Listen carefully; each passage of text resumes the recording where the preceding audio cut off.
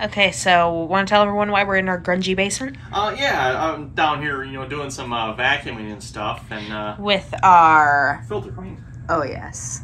And if you happen to touch anything metal on this, it's a rather shocking experience. Boo! Like, you touch, and it's not plugged in at the moment, but you touch this and you get shocked from it. And maybe some of you folks are into that type of thing. I don't know. I personally am not. I mean, I don't like getting shocked while I'm vacuuming. We ain't kink shaming. Yeah, no, I'm not into that. So anyway, we're down here trying to figure out what the heck is going on. I'm thinking maybe something's wrong with the vacuum, but I took the vacuum upstairs, plugged it in, and it was fine. It didn't shock me. So I'm down here. I got my... I'm not even sure how to test this electrically with the vacuum, but anyway. Actually, you know what? I might be able to... Let's try it. Because I don't know if this will work or not. I didn't... No, it's not reading anything. Try turning it on. I don't know if I get maybe a bare spot. Oh, hey, look at that. I don't know, maybe the camera's not picking that up, but get that bare spot there. I got 20 volts. Fun! That's interesting. Anyway, I did have this, though. This is a no contact tester. So, by the way, real quick with this one here. Slow red beep is neutral. Fast red beep is hot. Okay, so like a beep beep is fine, but that... So it's hot. It's hot. So if you touch it, it'll shock you. She'll shock you. Want to give us an example? No, absolutely not. Can I try it? No, I would not recommend it. I've tried it a couple of times here and it's shocked me, so I've had enough of this. How severe of a shock are we talking? Like touching a light switch static shock? Or? No, this is actual like electric shock. Now, I wouldn't say it's full on 120 volt shock because it's probably painted surface here and stuff, but... So like I touched the electrical box that one time shock? Yeah. Damn. Yeah. So, that's hot of them. That is hot. So I'm questioning why, because it wasn't doing that upstairs. The only thing I can think of here is has to be something with that outlet. Do we have another outlet down here we can try? There's like one by the washing machine. I was going to try plugging my outlet tester. I've got an outlet tester, but this is a 2-wire outlet. And I was thinking, I wonder if it's... No, I can't plug it in backwards. I was thinking maybe I had it plugged in reverse, because there is a wide side. But nope, the outlet is not worn out to the point you can do that. So, and like I said, I can't plug this in. Oh, because it's one of those old school two-prongers? Yeah, it's an old two-pronger, so... I'll plug it in up here. Wait, we have one in the ceiling? I don't know what this one's for, but I have no idea. How? I never noticed that. Oh. There's another one. Well, that's where the fridge plugs in that one. I have literally never noticed that. I don't know what this one's for, to be honest. Then again, I'm only 5'3". I don't look up very often. I guess we can plug the... I don't know, the water, or the dryer probably won't reach that. Well, that's interesting, that one. Wait. It is slow beep. Slow beep, again, a slow beep indicates it is a neutral. So slow beep is what you want? Yeah. Or no reaction whatsoever? Yeah, slow beep. I guess this is not a grounded plug. So there's no ground on this. The neutral is probably the ground, essentially, if you will. The frame is probably neutral. So will that shock you? No. Nope. Not at all. Actually, I wonder. Can I get this?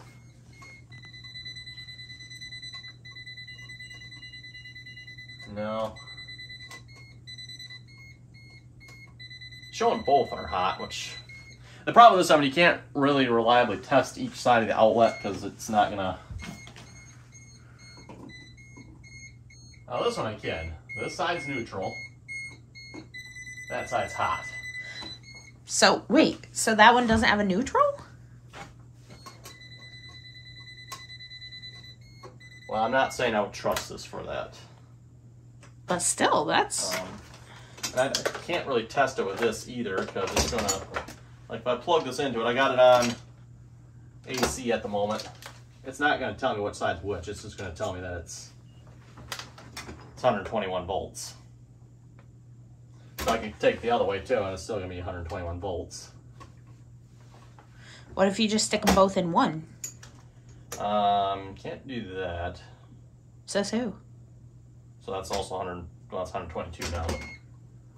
Now what I could potentially do.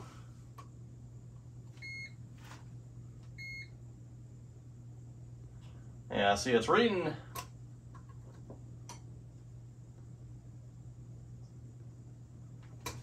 Okay, on that side we have 1 volt. that should be, That's the hot side. On the neutral side, we're reading 22 volts.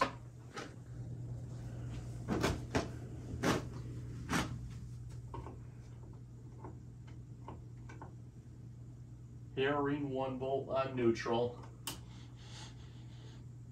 We're reading 18 volts on hot. That's backwards, isn't it? Yeah, the hot was 1 on this one. Yeah, and it was, okay. wait, what? We might have found a problem here. Well, here, you want to take this? Yep.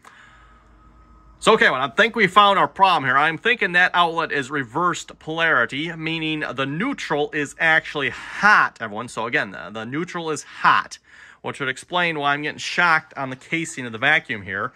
So, I'm guessing the neutral and the case, they're probably bonded together. They're grounded, right? Again, there's no ground on this one, but my theory is here that the neutral is in contact with the casing here. So when you reverse your polarity, everyone, now your neutral is hot, that is going to make the casing of the vacuum hot, which is going to shock you. A rather shocking experience. Very, very interesting. Not a good one, too, either of them. So, okay, we're going to have to take that outlet apart. I'm going to figure out what the heck is going on there, because that is not cool. And here I was thinking we were going to be working on the vacuum here this video of them, but apparently we're going to be working on the outlets. So, and again, I can't get my electrical tester in there because it's no ground there. So, yeah, that doesn't work. Okay, I've got the outlet cover pulled off here. Let's see what the no contact tester says. So again, slow beeping like it's doing there, but that is neutral, and a fast beep is going to be hot. So, yep, that is indicating hot, or should be also your black wire, right? The only problem is it's also indicating, let's see, can I get it? No, it's still saying that's hot.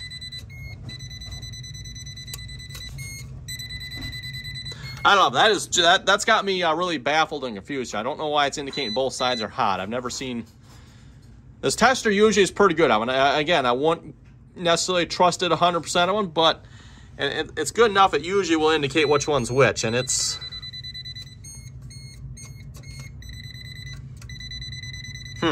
that's weird. Unless I wonder if this is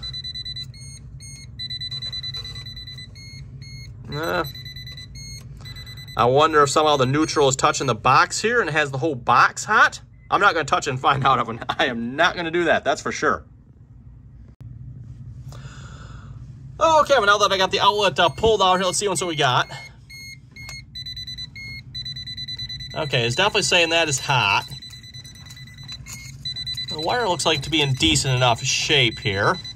And that is, wait a minute here. Oh yeah, no wait, that is 2 in reverse, right? Yeah, let me get this flipped around. Yeah, I'm pretty sure that's reverse, that one. Because the white is on, okay, there's your problem. White is on this side, it should be black. This should be your hot side. And this is your neutral side. Notice your silver screw. And it's a little hard to tell, but there's your brass color. So whoever wired this, I'm going to wire it up completely backwards. Aha. Yep, hot. There's your neutral. I don't know why in the box it was showing otherwise. That's kind of weird, but that's what it normally does. Neutral. Hot. Okay, so we'll just flip that around and we should be good. Yep, got the right breaker. Double check both sides. Again, I'm going to still slow blinking because the neutral is still connected yet. So if you were to take the neutral off, then it would not be blinking at all. But there's no, as you can tell, no hot. Now, for this outlet, I could just switch those wires around and be done with it, and it would be correct. Again, note there is no ground wire in this outlet. It is only a 2-wire outlet. But what I can also do is, if I wanted to plug grounded appliances in here, which, as you can tell, I've got a bunch of tools sitting here. It'd be nice to plug some stuff in here. I can put a GFCI outlet in here. You cannot, and I want to repeat this very clearly, you cannot put a regular, if I go over here, I have one. You cannot put a regular outlet like this in there. You cannot do that. Well, okay, you can, but you should not do that, everyone. That is not a good idea in any way, shape, or form. There are only, let's see, I think there's only 2. I'm going to say there's only 2 proper ways to fix this, everyone. You can put a 2-wire outlet in here like there's in there now. Of course, make sure it's wired properly with the the black on the right side and the white on the, okay.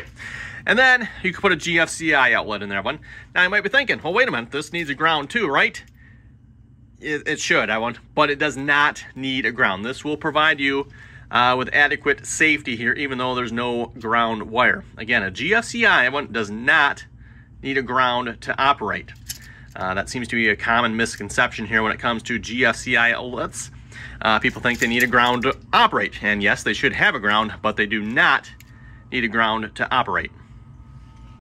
A GFCI, everyone, operates on the fact that it measures the draw, essentially, between your hot and your neutral, and it should be the same. If it's not, everyone, it turns the outlet off. That's basically how it works. It has nothing to do with the ground. So basically, it is checking, everyone, between your hot and your neutral and making sure no voltage is lost, or amperage, essentially. I forget the exact amount. It lets so much through them before, and then it's like, oh, voltage is disappearing somewhere, and it shuts it off. So, we're going to quick take the wires off this one, swap the wires to this one in the correct spots, I might add, and we'll put this one back in.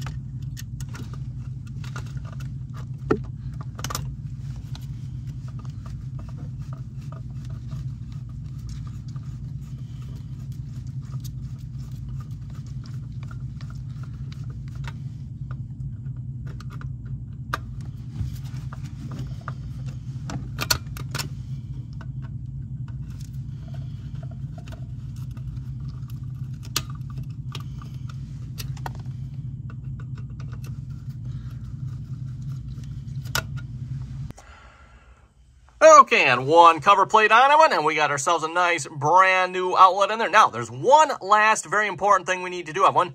There is no ground on this outlet, and when you buy a GFCI outlet, everyone, most of them will come with a set of stickers, it's GFCI protected. But then also on this sticker sheet, there should be a no equipment ground sticker. Notice there's a couple of them on here. We want to take this sticker and we want to put this on here so that people will know in the future there's actually no ground on this outlet. It is, again, a GFCI outlet oven, but no equipment ground. Okay, breaker back on. Let's push the reset button. There we go. Green light's on. We're ready to go. Okay, well, I hope you folks enjoyed the video here. I thought this was going to be a video on maybe doing some work on the vacuum here, but turned out we actually had a outlet with reversed polarity, which reminds me here. I should be able to take this now, if I don't drop it, plug this in. And, of course, it's not going to test out good because, again, there's no ground wire. And, again, by the way, good here is both these top lights lit up. So, if we go check it, I'm just going to say open ground is what it's currently reading. With that being said, it's not a reversed polarity issue. So, and again, I wasn't able to plug this into the old outlet, which, where did I put that? We're going to throw that. Okay, I don't know what I did with the old outlet. Maybe I threw it away right. So anyway, again, everyone, thanks for watching. You folks have any comments or questions about this, be sure to leave them down below. And till next time.